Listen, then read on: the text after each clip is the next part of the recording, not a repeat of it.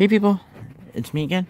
So anyways, as far as with that whole series, Queer Kid stuff, as far as that goes, and I had talked about it a while ago, about the whole web series, and honestly, I think it's just that kids just don't really need to learn about that kind of stuff until they reach middle school, not like when they're in preschool or something like that. Because as far as that goes, when I was like in preschool and all that, the things that I really learned about was just colors and shapes and the letters and numbers, and then basic math, like addition and subtraction and all of that kind of stuff. But other than that, that's just really what it was that I learned at the time. So, anyways, as far as that goes, the latest thing that they have was about Islam, and this is just one of those things that just simply perplexes me as far as when it comes to the far left. Is that why do they seem to align themselves with Islam, even like fundamentalist Islam, when it's a religion that is basically incompatible with their ideals, and especially when it comes to these feminists these days. Why do they seem to align themselves with a religion that just wants nothing more to have them be treated as cattle, as far as that goes. It just seems to bewilder me about this double think that the far left could be, So, anyways, I'm going to be slightly going off tangent here, but it was this other story that that Tim Pool had talked about on his channel, about that one shooting with that guy who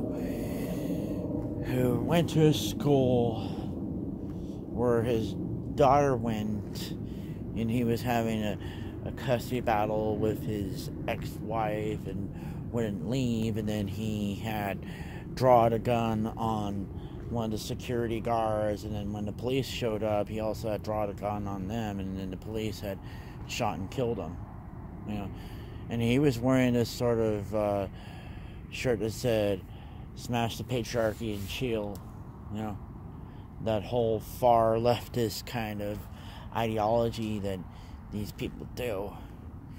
In some ways, I just find it strange how that the only thing people on the far left and the far right have in common is they're so anti-government.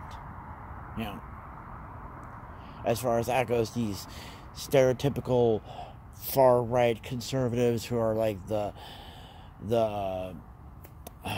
whatchamacallit, like those sovereign citizens brigades, or those kind of crazy people like that, and then we have these other people that are just as weird on the far left, and it's just one of those things that I said many times before, that I can't stand people that are far left or far right as far as that goes, but mainly it's just people who are authoritarian. They're the bane of my existence as far as that goes, because I consider myself to be libertarian, but yet the whole definition of what is libertarian has been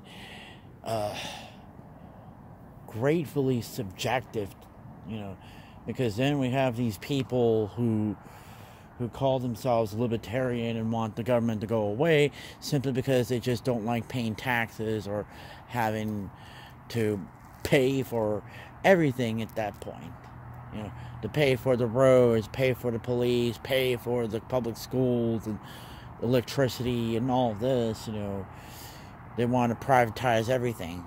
I never really could understand why people that call themselves libertarian want to have everything privatized or something like that, and then have government be taken over by corporations and stuff. That's just really more or less fascism in that regard. You know, as far as that goes. But, I mean, those were just simply, like, anarcho-fascists of that sort. Just as much as there were also these people like that guy again, who was possibly an anarcho-communist or something like that. You know, anarcho-communist, anarcho-Marxist, or whatever it's usually called on the left. You know, that they're anarchists, but they want to replace it with communism or Marxism or socialism of that sort. And it is just a huge cognitive dissonance of that sort. If they're anarchists, but yet want communism to replace the government structure, or fascism, or Marxism, or nationalism, or whatever it is that's just as equally authoritarian of that sort. You know, it's just oxymoronic, contradictory, whatever of that sort. You know what I mean? But one of the things I was going to mention here is that when it comes to this sort of thing, you know,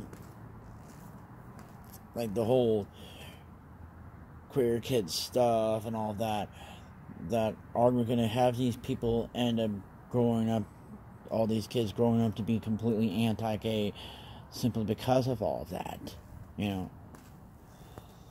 You know what I mean? It's one of the things that I keep forgetting to mention this in a video. At one time, it was about a few years ago when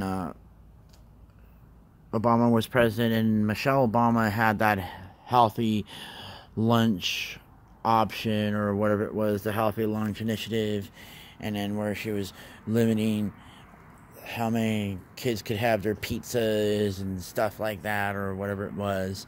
And it was some sort of joke that I think it was Jay Leno that made that sort of stuff, that those kids are going to grow up to be Republicans. And in the same vein, it was that cartoonist Daryl Cagle had mentioned that, you know, on one of his cartoons, that the healthy lunch initiative like that will make these kids grow up to be conservative, for that matter, you know. And so, especially how they had that whole viral video about back in 2013, you know, where they had that song where it's "Tonight We're Hungry," because there was this limit on the calorie intake, and they needed to have more than the standard for that because they were athletes and all that, you know.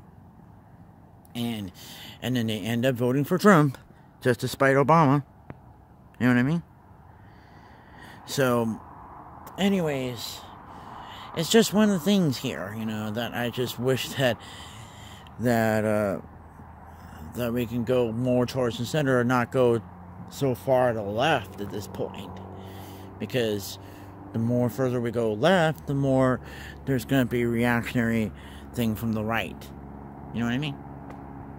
So, anyways, talk to you guys later.